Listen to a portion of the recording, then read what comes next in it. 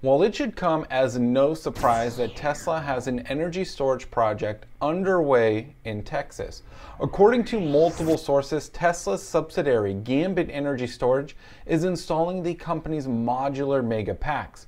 And when complete, the 100 megawatt installation will be able to power approximately 16,000 to 20,000 homes.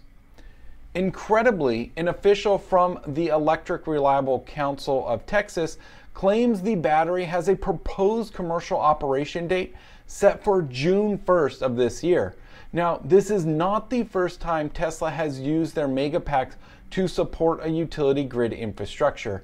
In 2017, Tesla built a 100 megawatt hour battery farm in South Australia, and at the time of this video, they've been supplying California's Pacific Gas and Electric utility with Megapacks for their in-progress Bay Area Moss Landing projects.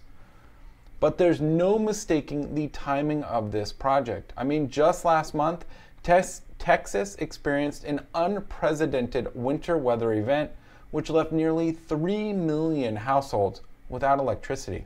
I imagine much of this was a deciding factor for ERCOT, but it remains to be seen if they will expand this project to additional locations throughout Texas, especially since Texas is home to the largest solar project currently going on in the United States, with an estimated 1,310 megawatts of solar expected to go online by 2023. Well, that's it for this week's video. Thanks for watching. Be sure to subscribe to the channel so that way you get notifications on current events going on in the renewable energy sector. And if you're someone that lives in our area of Southern California and you're interested in going solar or getting batteries for your home, then visit us online by using that link in the description below. And don't forget, give this video a thumbs up. We really appreciate it. Thanks again for watching. Until next time.